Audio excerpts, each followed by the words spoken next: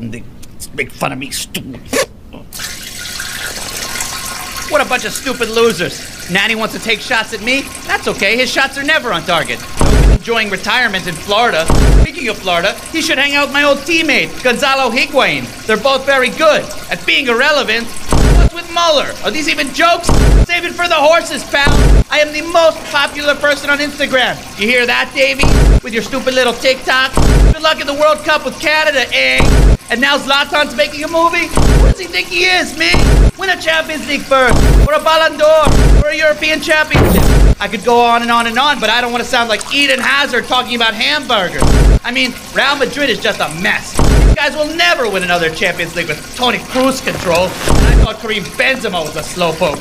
And what's the deal with Sergio Ramos' beard? Was he marooned on a desert island, or just stranded in a center-back partnership with Rafael Varane?